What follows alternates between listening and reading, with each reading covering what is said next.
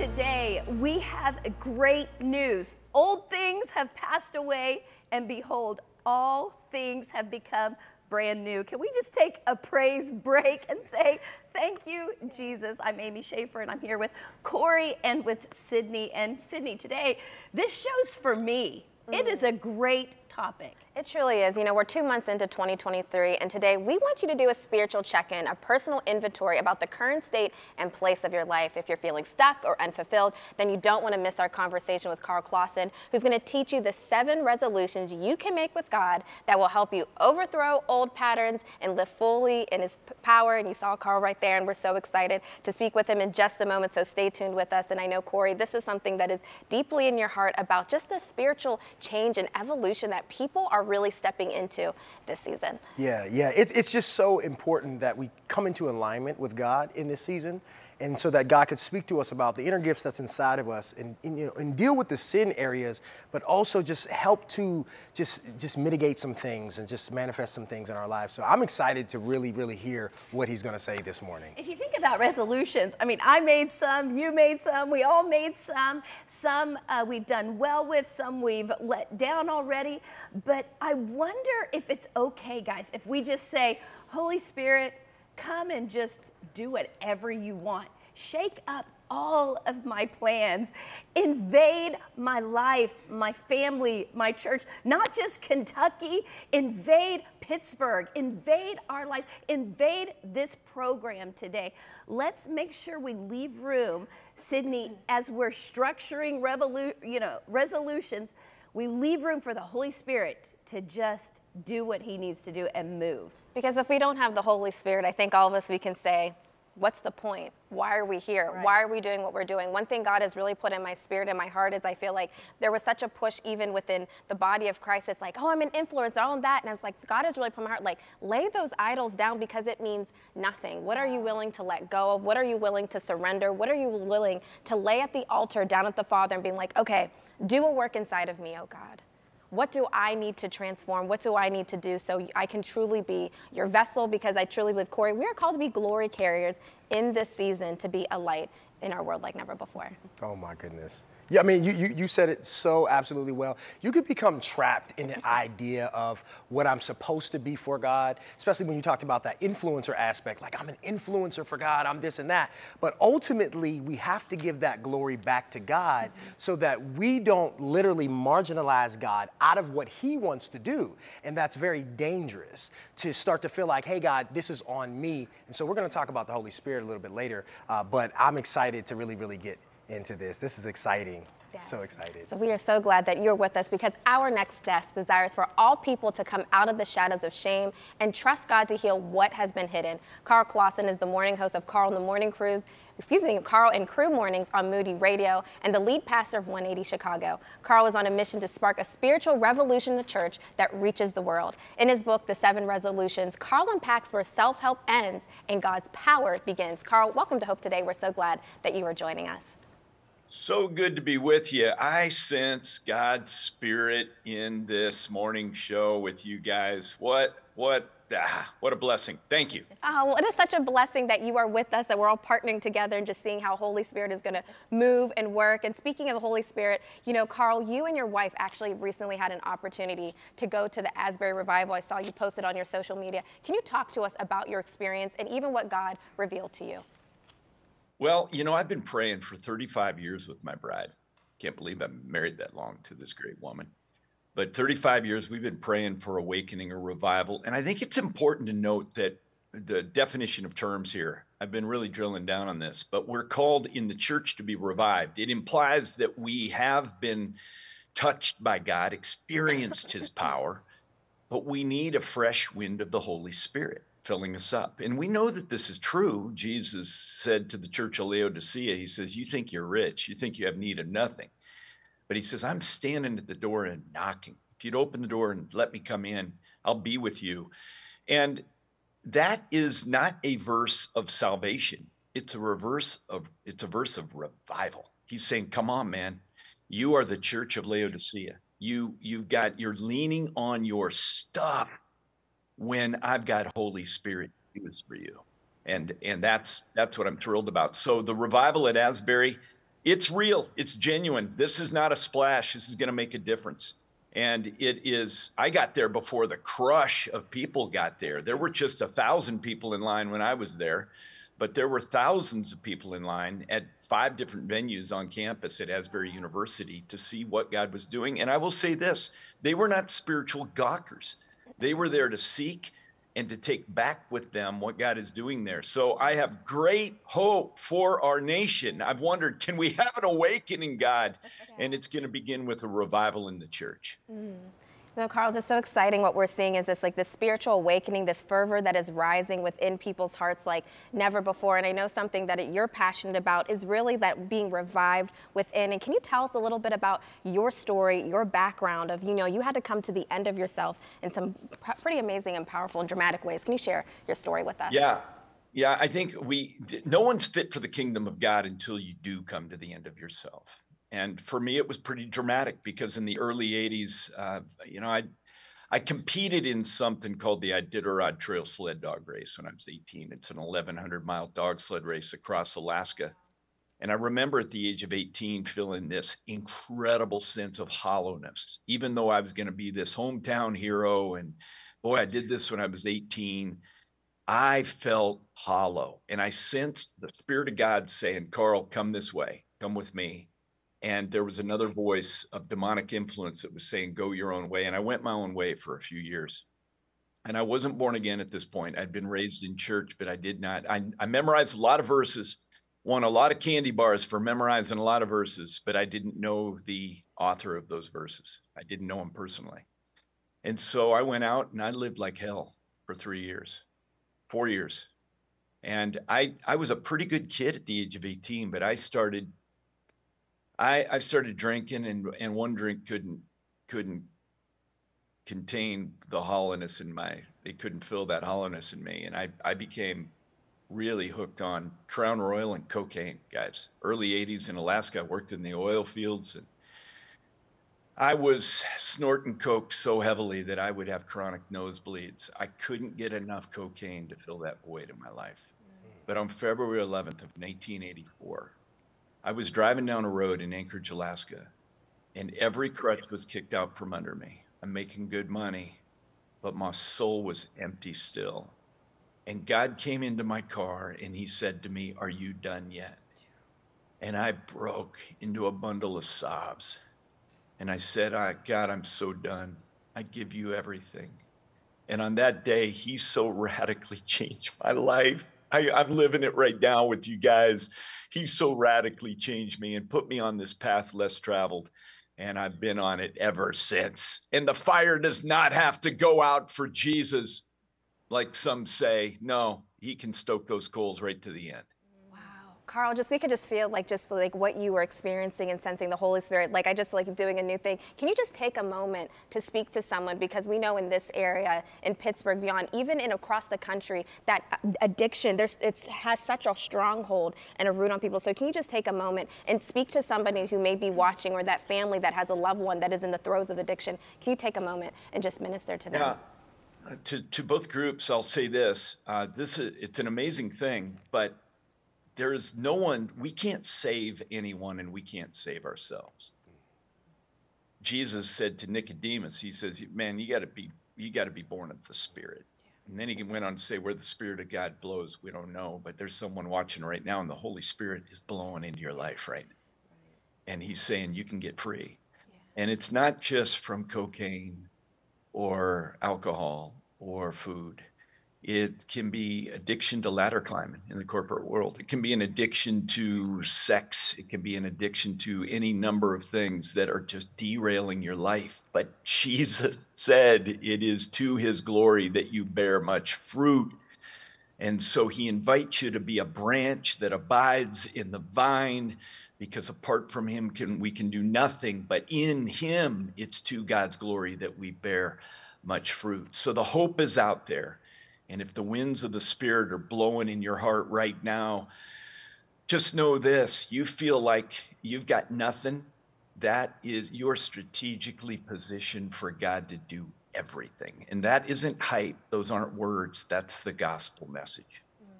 And if you're just responding and listening to what Karl is saying right now, we have a number on our screen, our prayer line, 888-665-4483, where you can call a prayer partner right now, come into agreement, because we know the winds of the Holy Spirit are blowing right now upon you. If you're in your living room, in your bedroom, wherever you're watching from a prison cell, wherever you are all over the world, God is seeking you now. And so reach out and give us a call. Karl, thank you so much for what you just shared in that moment and being led by a Holy Spirit. And something that you are so passionate about is a spiritual revolution, just taking over the body of Christ. And you have a new book that you wrote, The 7 Resolutions. Can you talk to us about how it came about and tell us what are the 7 resolutions that God revealed to you? Well, the whole premise of this book is that we in American Christianity, and I think it's unique to us because our brothers and sisters in the underground churches around the world, in Iran, Iraq, Afghanistan, China, you name it, all these 1040 window countries that are under a lot of affliction, they have a built-in mechanism that drives them back to the feet of God. We struggle. And here's what we've done. We've actually layered the American dream over God's vision, and they don't jive. I'm not against the American dream's great, but God's economy is the way up is down. And my concern was for myself, because it was 3 weeks after I was born again that I had one of the mother of all face plants. I found myself being discipled now by my uncle, who was he was a golf pro, but a radically committed, freshly committed Jesus follower. And I'm 3 weeks in the Word. I'm highlighting Romans I mean, you might as well just dunked it in some yellow paint because I highlighted every verse. And I'm just weeping over the Word. And then one fateful Friday afternoon, after I knocked off work, now I was taking at the time my construction skills and working, building a health club. And it was hot, Central California. And my buddies invited me out, and I'm like, I'm going to go witness to them. That's what I'm going to do. Well, I tipped up a wine cooler that afternoon with these guys, and I got on a slippery slope that never ended well for me. And I found myself, this is shocking but true. Here I am, born again, filled with the Holy Spirit. And because I didn't have key discipleship principles under me, I found myself around some bad company. And I had a man hold out a piece of tin foil that he held a Bic lighter under, and he gave me a hit of crystal meth. Here I am, brand new in Jesus, falling off the cart. And the minute I took a hit of that, it's like the play was revealed. It's like curtains fell down, and I could almost see physical demons in that room. I ran for my life out of there that day. I ran home. I knelt beside the bed where my uncle was around the corner with his bride. And I started to pray. And I said, God, you saved me. Now kill me, because some battles can't be won. And I meant it. I said, God, I know your grace has saved me. Now just take me out of here. In fact, I said, kill me. My uncle heard my prayer, and he put his arm around me, and he knelt down beside me, and he said, no, you're God's kid. We're going to get you on your feet by the power of God, and we're going to see victory in your life. And the reason I wrote 7 resolutions is far too many Christ followers, whether it's pornography or food or just an addiction to gossiping, and you can't seem to shut your stupid mouth. We find ourselves living with 80% victory, but 20% of our lives lived in the shadows. And we're getting our booties kicked by Satan because he tempts us to live with this compromised life. We know that we're new creatures in Christ, but we're wondering, how in the world do I get my life aligned with Jesus that actually fits a picture of the scriptures? How do I do this? And so the premise of 7 resolutions is where self-help ends and God's power begins. And whether it's Galatians 3, where Paul says, foolish Galatians, who has bewitched you? And this is what he says, verse 3. That you began in the spirit, why are you working out in the flesh? And what he's saying is this. He says, you're going to church and you're now living in your own strength what was begun by the power of the Holy Spirit. And that's what we do in Americanized Christianity. This is why we have this bifurcated life where we've got this thing, oh, I'm all in for Jesus over here, but we got this whole chunk of us living in the shadows over here.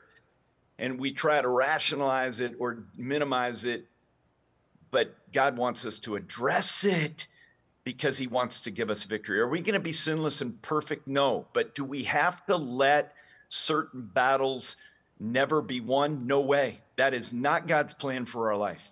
No, ma'am. No, sir. That is not God's plan. And I live to tell the world about it. Cool. You are lighting up a fire in our spirits right now as we're sitting here soaking it all up. And I just want to go through the 7 resolutions because I love them, what you like have down. So join God, think truth, kill sin, choose friends, take risk, focus effort, redeem time. So Karl, what would you say to the person today that's watching that feels like they've been right where you are? Maybe they've took a hit of something or feel like everything's collapsing and they're just in this place that they feel stuck. What are the things that they can do right now to truly experience God's power made manifest in their lives? There's not a natural progression necessarily in these 7 resolutions, except that join God is preeminent.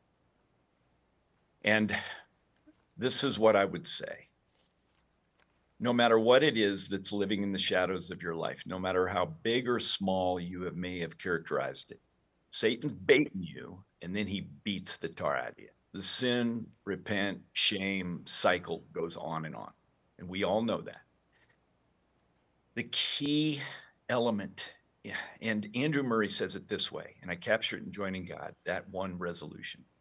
He says, humility is the one virtue that gives birth to every other virtue. And it is true. Blessed are the poor in spirit, theirs is the kingdom of heaven. Apart from me, you can do nothing, John 15. So there between the Sermon on the Mount and Jesus' last words with his disciples on the way to die for our sins, he gives us the secret. We've got to come to the point where we realize this God who saved us is the same God that wants to train us. According to Titus 2, 11 through 12, the key to understanding the grace of God is that the same grace that saves us, that same power that saves us, is the same power that's going to train us. And we can't live by shoulds and ought tos. It's time today that we live in the power of Jesus, and that's best by humbling yourself. God resists the proud, but gives grace to the humble. Humble yourself under God's mighty hand and he will lift you up. Humility is not a spiritual gift that we go out in the woods and hum a little bit and it's going to fall on us. It's a choice we make every day. And if we have that choice to humble ourselves, I'll tell you right now, I was a horse's rear end as a husband. Here I am following Jesus, leading people to Christ. But the first 7 years of our marriage, I was a horse's rear. And my bride grabbed my hand when I was walking past her one day, and I looked down at her and her chin was quivering. I got a great bride. I said, what's going on?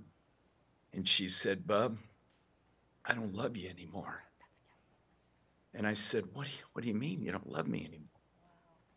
She said, I'm scared to death. We've let so many things just go in our marriage. And, I walked around the corner that day, Mr. Alaska, I fix it, build it, restore it. And I walk around the corner, guys.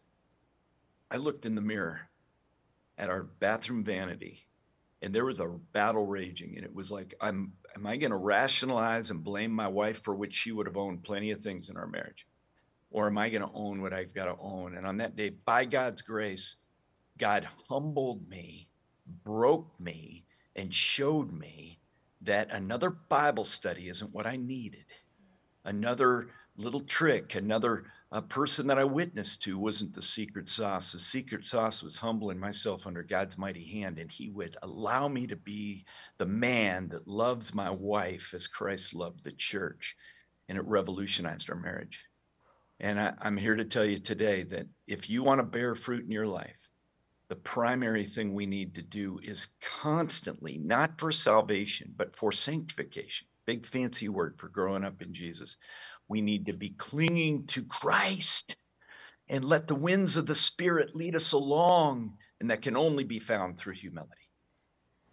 Karl, so beautifully said and put, and we just say amen. Thank you so much, Karl, for everything that you poured out, your wisdom, your life, your ministry, all that you do. You are truly a gift and a blessing and a voice that is needed right now in this season, in this hour, for the body of Christ and for believers. Thank you so much, Karl, for joining us today.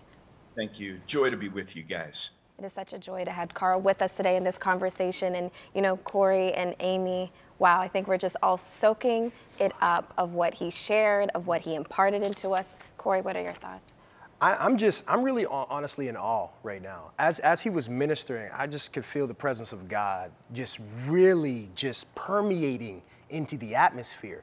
There was such authenticity. Did you hear what he was talking about in his scripture, in his testimony about what he was saying? And it just hits. I mean, it really, really does. It goes down, you know how the word, it goes down to the bone marrow. You know, when you have some greens, you put the bone in the greens, you know what I mean? Because it's like the bone marrow, it has the flavor that you cannot make that up. This is his life. He covered his marriage. He covered his soul. He covered addiction. He covered relapsing back. And I don't think we talk about that enough as believers. It's like, oh, I gave my life to Jesus and then everything is just sunshine. No, it's like, no, I gave my life to Jesus and I relapsed and I failed. God saved me, but I want you to kill me too. That's what he said. And so just that level of transparency and authenticity, I believe that's where God really wants to live with us. Like take off that mask of perfection and that pressure and that weight to please God. Listen, without Jesus, without the Holy Spirit, we can never amount to what we feel God wants from us. We need the Holy Spirit. We need that presence with Jesus and our relationship with Jesus to be able to do that. Listen, the scripture today, the focus of it was coming from John chapter 14, verse 26. And it says this, but the Helper, the Holy Spirit, whom the Father will send in my name, he will teach you all the things and bring to your remembrance all things that I said to you. Listen, just to talk about this just for a moment. The Holy Spirit there's so many different names for the Holy Spirit. It's the comforter, the helper, the advocate. But one that I really love is the intercessor.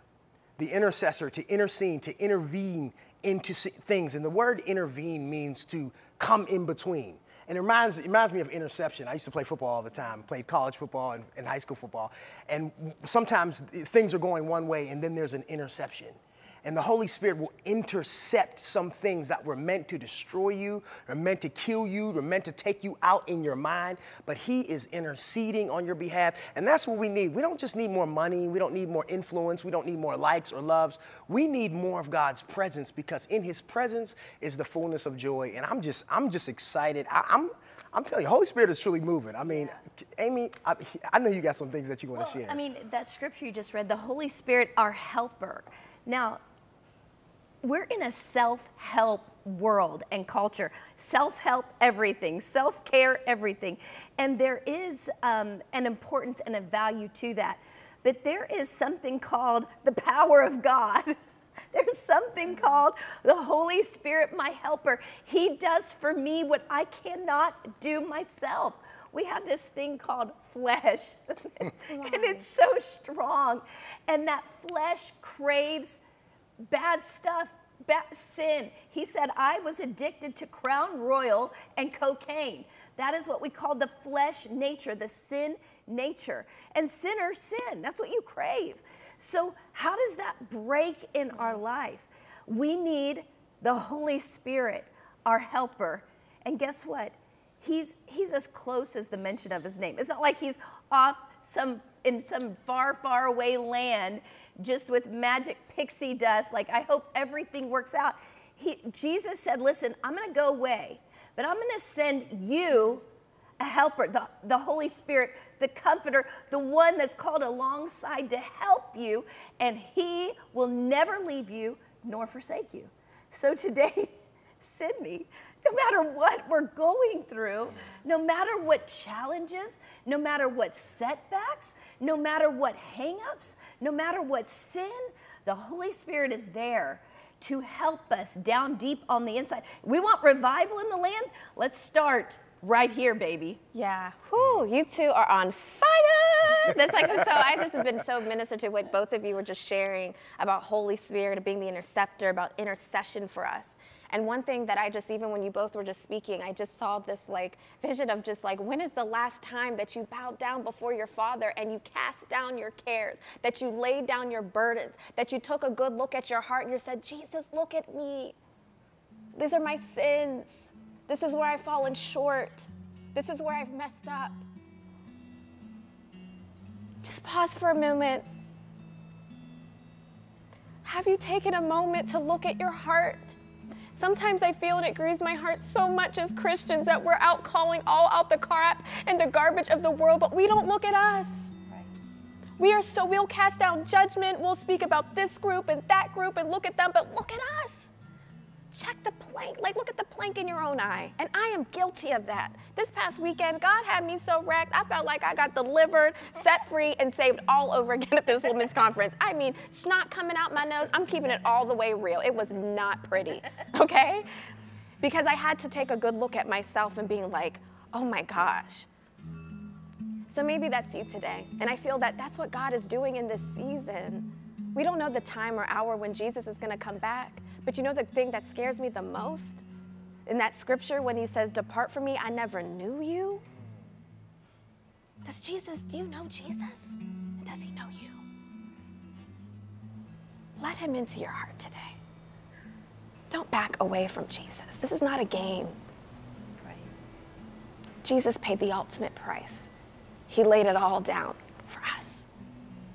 He paid a price that we could not even afford. It's unimaginable.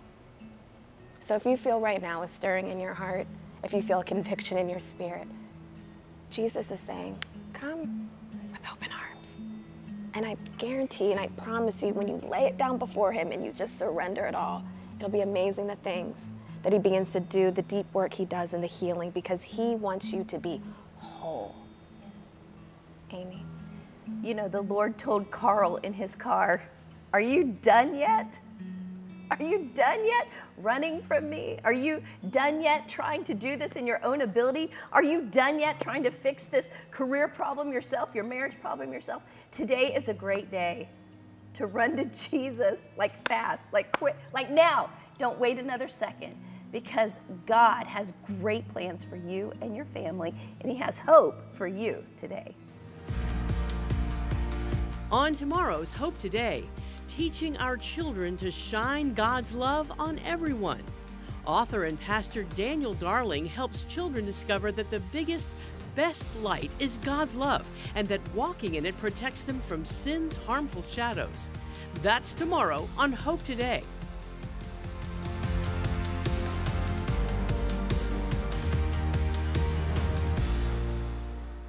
Cornerstone Television wishes to thank all our faithful viewers whose consistent prayers and financial support have made this program possible.